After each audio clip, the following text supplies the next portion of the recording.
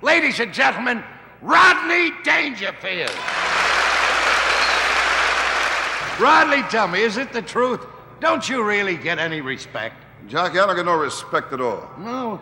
I mean, I remember when I was a kid, we played hide and seek. Well, they wouldn't even look for me. I'll tell you, it's the same thing with my friends, no respect. No? Now, my friends tell me when I call them on the phone, I should use a certain signal. Let it ring twice, hang up, and don't call back. I mean, I flew down here from New York to do the show. I never get lucky, like the seat next to me, a pretty girl or something. I always get a loser. I mean, an old man sat next to me. Must have been in his 80s, you know. We had dinner together on a plane. I mean, this guy was old. I asked him to pass me the salt and pepper. He had to make 2 trips. I tell you, the whole flight, I was nervous.